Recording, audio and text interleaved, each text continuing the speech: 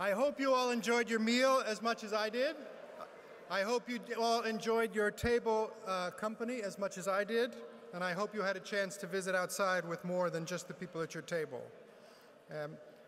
If I may, the highlight of our program, may I direct your attention to the screen where we will have a short video featuring some of the scholars and work of our award recipients tonight.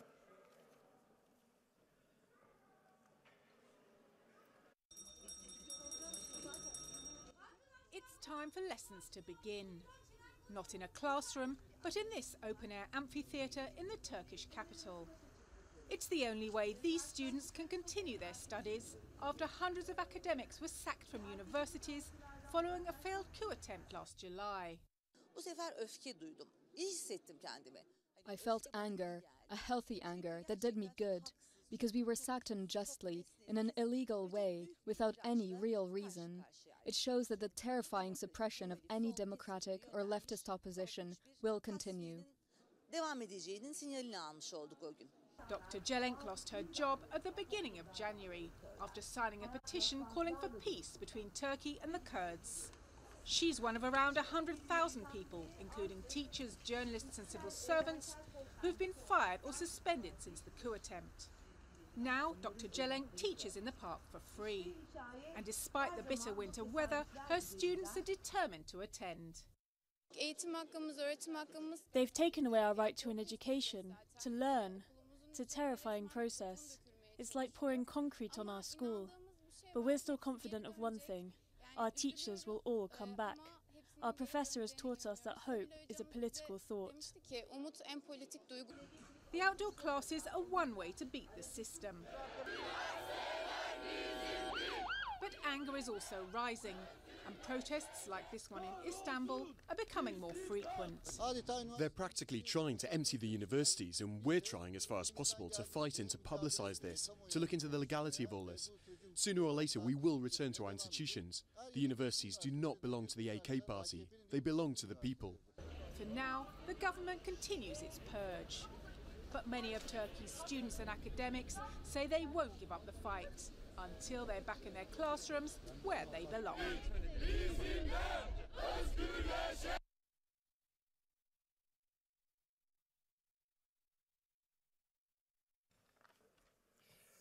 Before I call up our board chair, Kate Stimpson, and our recipients tonight, I want to recognize the many of our community who cannot be with us, the many wrongly detained scholars and students around the world whose struggles embody the spirit of this award. These include Ahmadreza Jalali, a scholar of disaster medicine currently imprisoned and sentenced to death in Iran. These include Shiyo-Ye Wang, a Princeton University PhD history student, serving a 10-year prison sentence, also in Iran. And this includes Pai Bunpattar Raksa, a law student at Khon Kien University in Thailand, who's serving a 2.5-year prison sentence for sharing an article on Facebook. The many scholars, and as well the many scholars and students detained in Egypt, who we recognized in 2016 with our award, as well as in Venezuela, Ethiopia, and of course, Turkey. I invite you all to visit the Scholars at Risk booth in the Activity Expo tomorrow, where if you wish, you can sign letters on behalf of all of these cases as part of our advocacy work. And I tell you from my personal experience speaking to many, many scholars and students who have been released, every letter and signature helps make the case, make sure that their cases are not forgotten. And so now it is my great pleasure to introduce Professor Catharine Stimpson, the Scholars at Risk Board Chair, to make the presentation of our Courage to Think Award.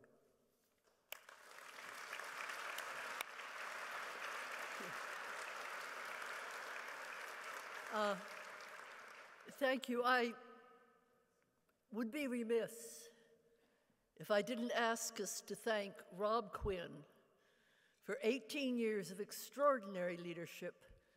I would call it talent in action. So I think a round of applause for our Rob Quinn.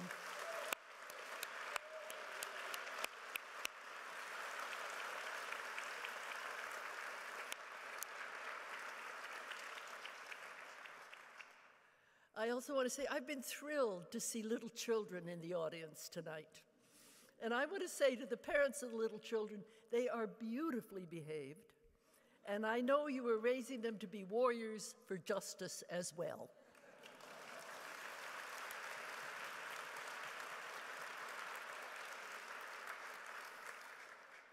It is a great honor, indeed, a humbling honor, to present this award on behalf of the SAR board, but on behalf of the entire SAR network.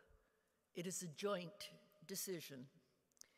Can I take just a moment to remind you of what this award represents?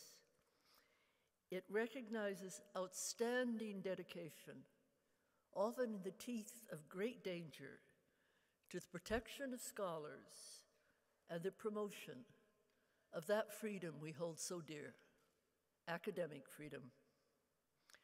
So to whom do we give this award? We can give it to individuals or to groups.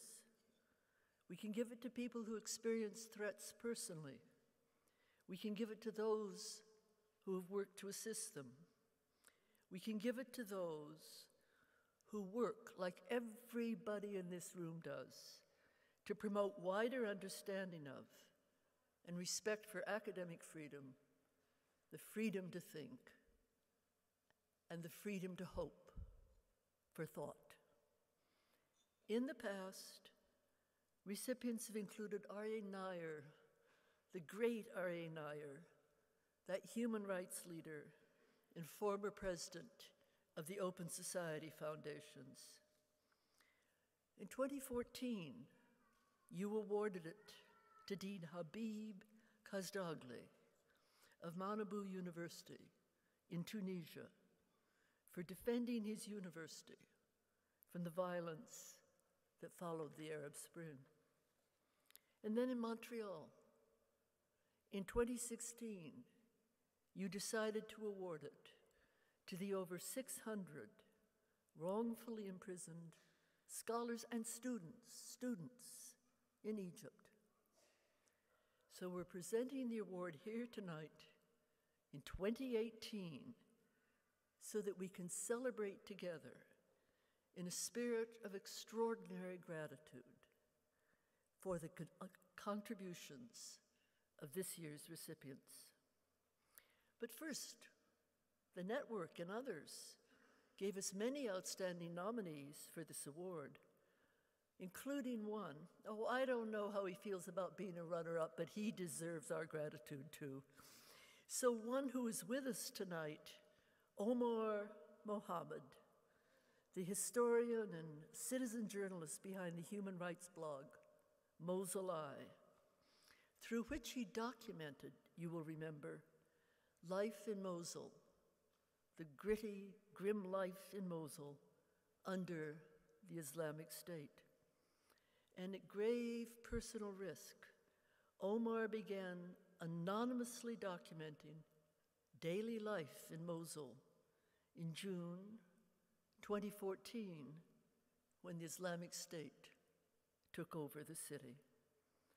And during this period, Mosul Eye was regarded by many, and many in the international media, for being one of the few independent, reliable sources about Mosul, showing in a terribly dark moment in his city's history that the light was not extinguished.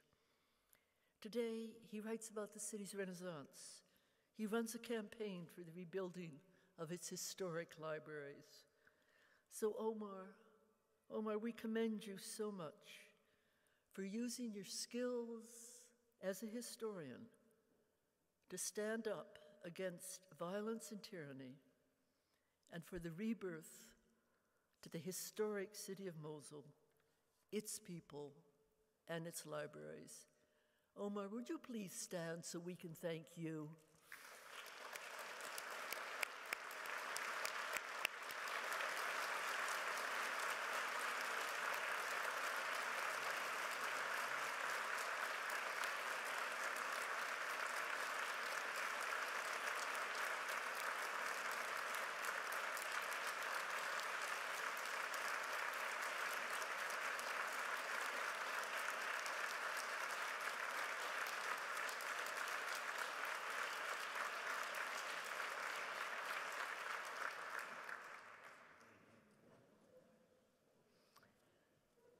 our award recipients tonight are not one courageous individual, but many, who, like Omar, are using their skills as researchers, as writers, as teachers, as people of the mind, as people of consciousness, to resist a dark moment. In their case, a dark moment in the history of Turkish higher education. And in doing so, they are an embodiment of the responsibility to explain and to defend higher education and democratic values. It is no accident that the theme of this Congress is the university and the future of democracy. I think you all know the history of Academics for Peace. It started as a simple petition of the kind probably everybody in this room has signed at one point or another. It was published in January 2016, and it was initially co-signed by over 1,100 academics inside Turkey. And they were expressing their concern, their personal and their professional concern about a matter of grave public interest. That was the ongoing tensions and violence in the country's southeast region. But what turned a petition from a normal expression of opinion into a watershed moment was the reaction of the authorities. In response to the petition, the authorities initiated investigations, dismissals, arrests and prosecutions of thousands of scholars and students and journalists as well. And these increased even more after an alleged coup attempt in July 2016. And to date, at least 5,800 scholars and students have been targeted. But this is not only why we recognize them tonight. In addition, it is the response of the Academics for Peace community that has transformed this dark moment into a shining example, worthy of our recognition, worthy of our admiration, worthy of our gratitude, and I might add, worthy of our emulation. In the face of extraordinary pressures, Academics for Peace members have stood strong. They have shown courage and dedication. They have organized, and you all know what it takes to organize. They have arranged lawyers. They have rallied at court hearings. They have provided urgent financial support for the many who have lost their academic positions and their passports. And they have comforted those for whom the pressures have become almost unbearable. And they have also rallied the international higher education community. They have challenged us not to remain silent to these unprecedented attacks on higher education and academic freedom. But most of us in international higher education have some ties to Turkish higher education. These are our colleagues. These are our partner institutions. These are our friends. And even as we struggle to find constructive responses commensurate to the scale of events, we are so grateful to our Academics for Peace colleagues for reminding us of our own values. So it is my great privilege, again on behalf of the SAR board and behalf of all of us in the networks and people in this room, to present this award to Academics for Peace. We have two representatives who are going to receive the award on behalf of Academics for Peace. I am going to call them to the podium, and when they are here standing with me, I will tell you a little bit more about them. They will speak, and then they will actually receive the award. So may I please call to the podium Muzaff and Tebessüm Yılmaz.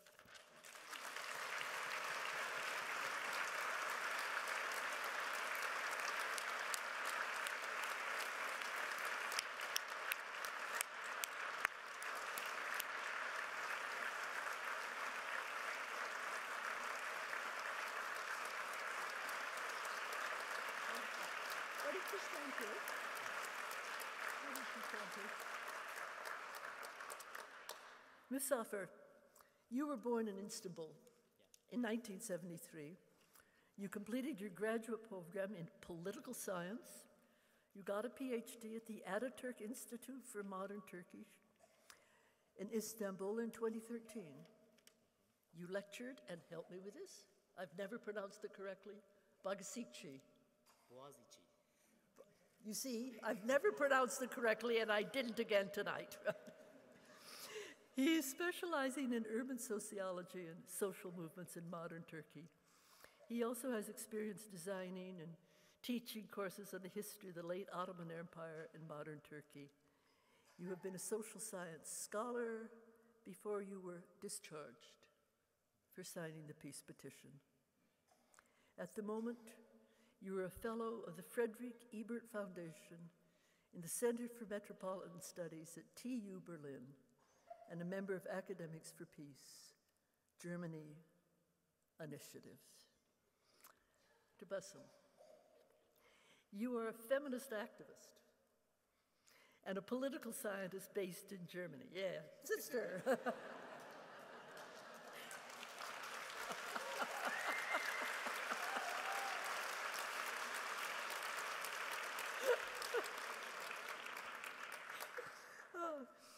You are currently, as I understand it, recommencing your doctoral studies at the Department of Diversity and Social Conflict in Humboldt-Universität of Berlin. And your research interests include Kurdish studies, critical gender studies, visual sociology, and the multidirectionality of memory.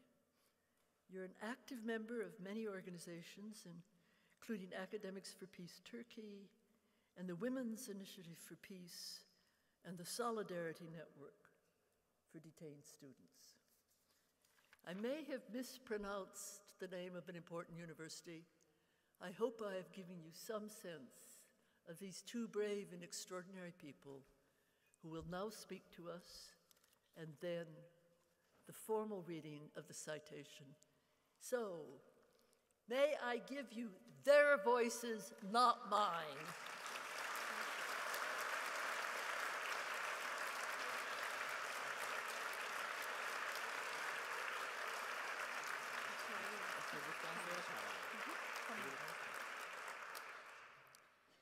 Dear colleagues and friends, it's a great pleasure to be here with you.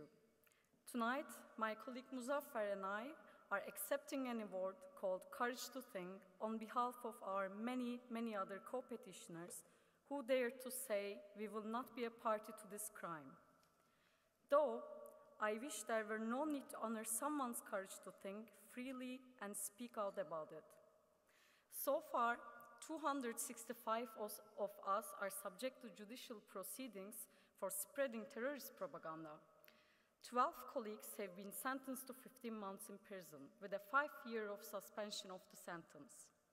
Another colleague, Professor Füsun Üstel at Galatasaray University, was also sentenced to 15 months. But she wasn't granted the sentence suspension. Professor Onur Hamzaoğlu, who was dismissed from Kocaeli University by a decree law, has been in prison for the last 68 days. Despite the smear campaigns and right violations towards the signatories, our aim remains the same, promoting peace. And that is the driving power of our resistance and solidarity.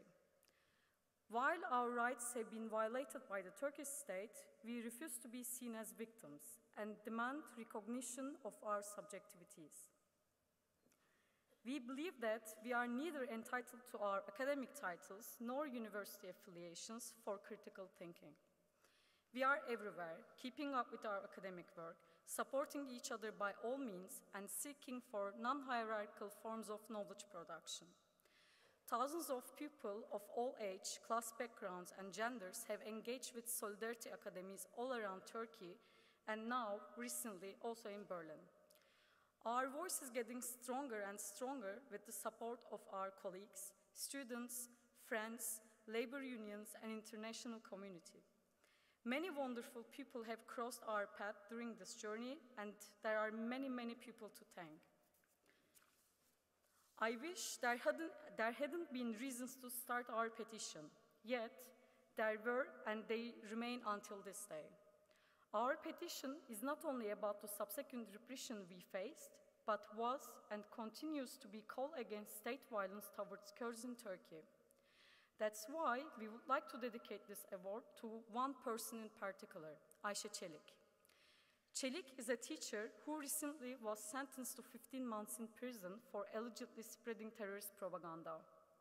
Since last Friday, she's in prison with her 8-month-old baby. During the Turkish government's so-called security operations in Bakur, also known as Turkish Kurdistan, in 2016, Ayşe Çelik said the following words in a popular television program, quoting, "Are you aware of what's going on in this country's east? What's happening here is misrepresented on television. Don't stay silent. Please show more sensitivity as human beings. See us, hear us, and give us a hand. I would like to address the teachers who have abandoned their students. How are they going to return here? How are they going to look those innocent children in the eye? What a pity. Don't let people die. Don't let children die. Don't let mothers cry." Ayşe Çelik is one of the many people who couldn't remain silent about what has been going on, and therefore, if this is a crime, we all have committed the same crime. As Academics for Peace, we are in solidarity with Ayşe Çelik, and this award is dedicated to her and her baby Deren Çelik. Thank you very much.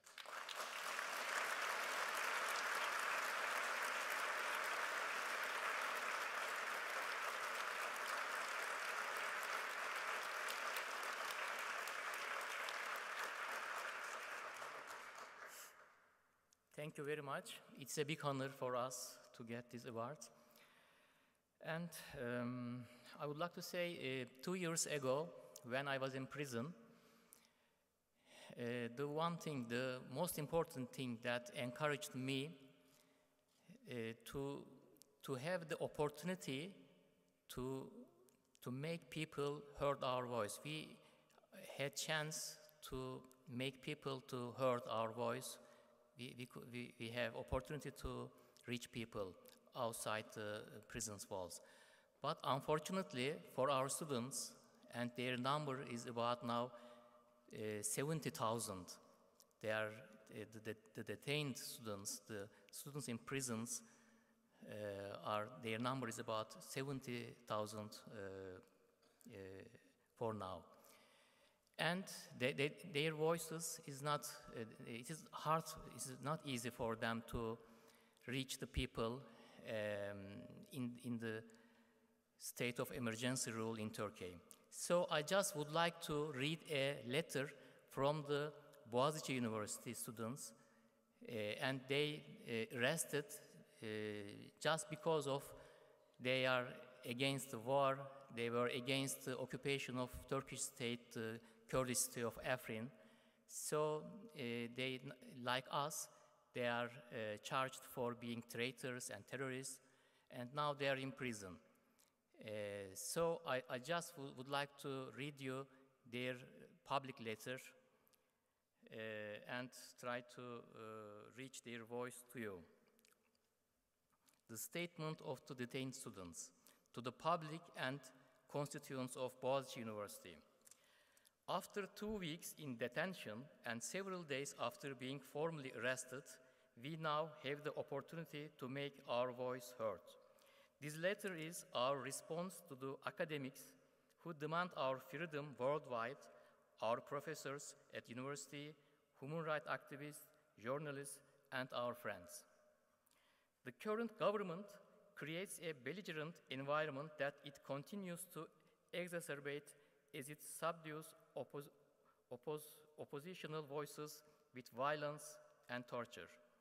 Those in power appoint trustees as administrators to the universities where the opposition is strong. Academics who demand peace and university students are unlawfully being tried to court and imprisoned. Today, 13 students at Boğaziçi University are deprived of their right to education. We know that this harsh attack against us and our university is linked to the political situation.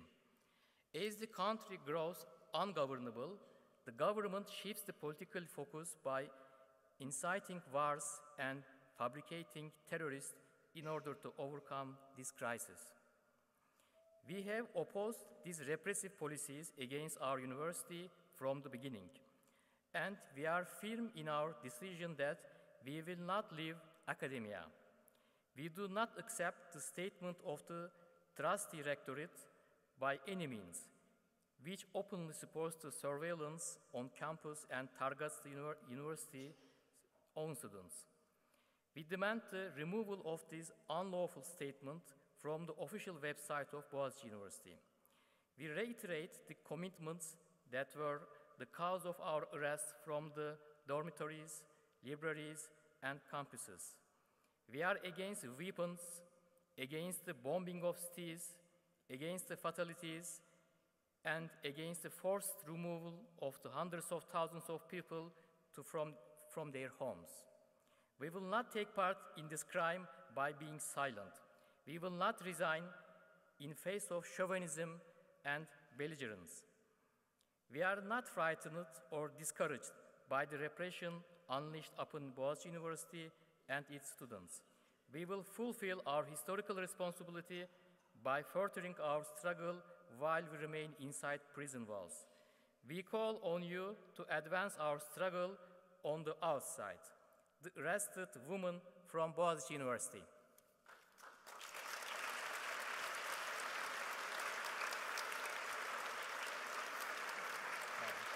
Thank you very much. Now we want to invite our friends here. Yes.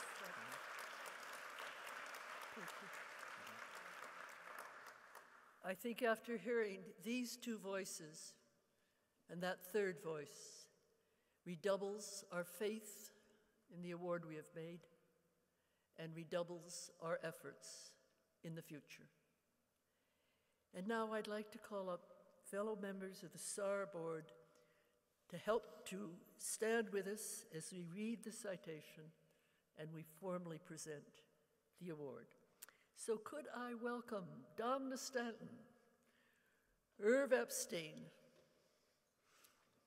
Rosalie Wolf, Jackie Baba, get up here, please, and Beth Greenwood, past member of the board.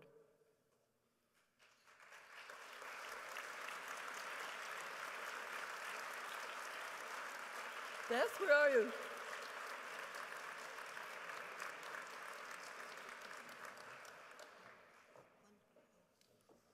The citation, which again is the choice of the network, as well as SAR, the citation reads, the 2018 Scholars at Risk Network Courage to Think Award is presented to Academics for Peace, Turkey, for extraordinary efforts in building academic solidarity and in promoting the principles of academic freedom, freedom of inquiry, and the peaceful exchange of ideas. And this word is not on the formal citation, but let me take the liberty of adding the word courage. Rob, present the award.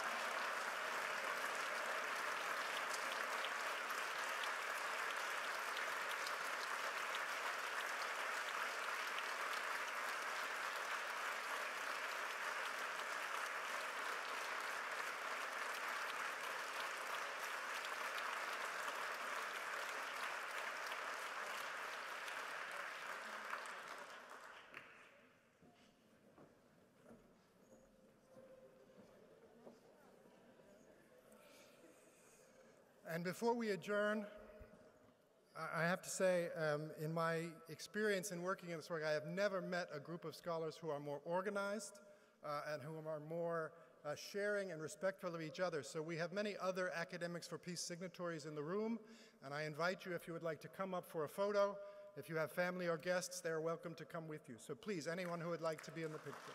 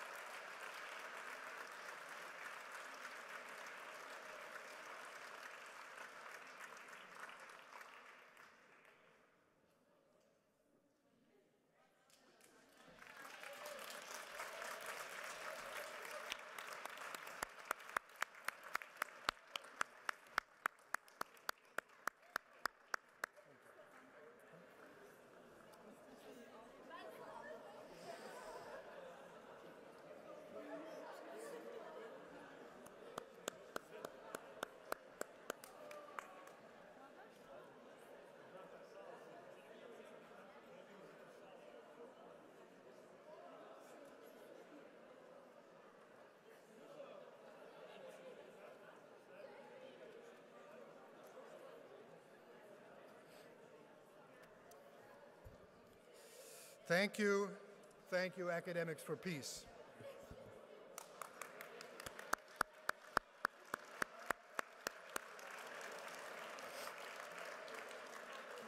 If you will permit me, I just was reminded, and I want to share, when I had the chance to visit at the Istanbul courthouse when 4 of the original scholars being prosecuted were being detained, and hundreds of their colleagues squeezed into the courtroom to witness this injustice. One of our colleagues had the courage, one of our Academics for Peace colleagues had the courage, when he made his statement to the judge on his innocence, to say, as a professor, I am compelled to grade the prosecution's indictment, gave it a failing grade, and then proceeded to point out all the factual errors in the indictment itself while facing prosecution. So that is the level, both commitment to scholarship and the courage that this community has. So thank you, Academics for Peace.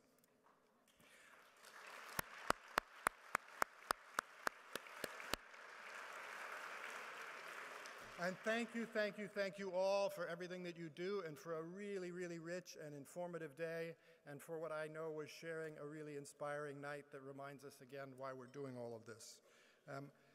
Now the bad news, although the good news too, because there's more work to do. We'll resume tomorrow at the Henry Ford building. Coffee will be available at 8. The program will begin sharply at 9 with a plenary discussion on the situation in Turkey, okay? So there will be a really important plenary discussion. You won't want to miss it. For tonight, coffee and dessert will be available into the antechamber where you got your meal earlier. Coaches to the conference hotels will be leaving from 9:30 until 10:30, okay? Thank you all, and have a lovely, lovely evening.